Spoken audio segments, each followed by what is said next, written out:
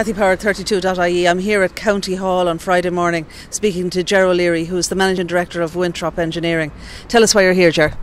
Well, we're here because a number of subcontractors we can't get paid effectively for work that we did in the leisure centre, the Watershed Leisure Centre, and the council owns the Watershed Leisure Centre, and effectively the council has refused to pay us via the main contractor. He owes the money to the main contractor, but effectively the money is owed to the subcontractors, so we can't get paid because the council won't pay us. And what's the source of the problem? There wasn't a problem with your work, was there? No, there's no problem with any of the work completed by the subcontractors who are protesting or looking for their money. In fact, Dermot Gaynor, who's the Chief Executive of the Leisure Centre, has gone to print and has written the fact that there's no problem with any of the work completed by the subcontractors. The problem arises as a result of, I believe, some problems with tiles, and that there's a dispute with the main contractor. But the monies that we're looking for we're nominated subcontractors, and the money that we're looking for has been certified by the project architect, who was appointed by the Watershed. He has certified that the work is complete. He has certified the money is due to the contractors, and we're looking for that money to be paid directly by the Watershed Leisure Centre to the subcontractors, which the contract allows, which there's a mechanism within the contract to allow. And how many companies are here today? There are 3 companies protesting today. There's Clancy Contracts, who are the electrical contractors. There's Aircon Mech, who did the air conditioning and ventilation, and there's Winthrop Engineering, who were the mechanical contractors. And we reiterate again, there was no problem with any of your work at all? Absolutely no problem. And when did you finish up?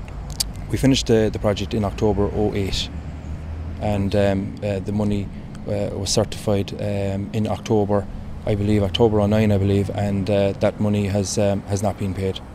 So you're waiting quite a while now already? Yeah, that's a long time at this stage. Has it affected your ability to function? Or?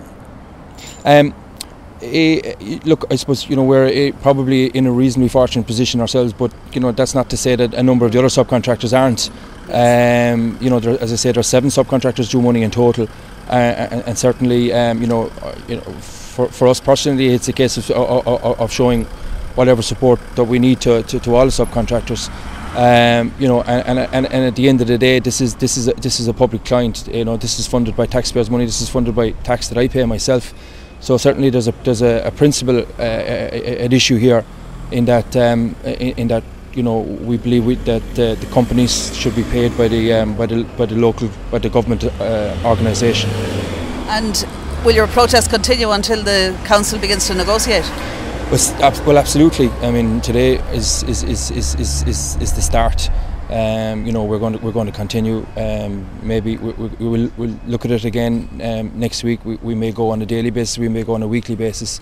But certainly we're going to. We're not just going to forget about it. The subcontractors. We believe that we have right on our side, and that we should be paid. And we're not just going to go away. We're going to continue protesting until we get our money.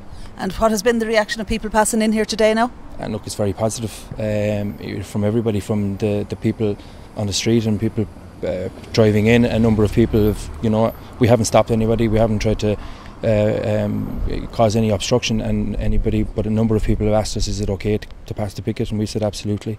In fact, everybody bar staff has asked, is it okay to pass the picket, and we're getting a good bit of support from pedestrians and people passing the street as well, so we're very encouraged with that. Okay, well, thank you very much for talking to me, Ger. Thank you. Thank you.